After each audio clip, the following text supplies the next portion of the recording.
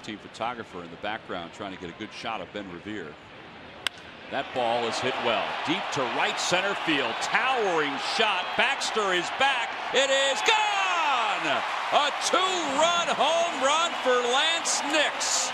Off the bench, he's given the Phillies a 7-2 lead. That was a towering home run. That's good hitting. 3-1. You know you're going to get that fastball.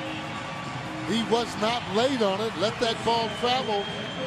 Nix, professional hitter in terms of pinch hitting. She just drives that ball there. Looking fastball all the way. And he got it. Key is he didn't miss it. Nice hitting. It goes out into right center.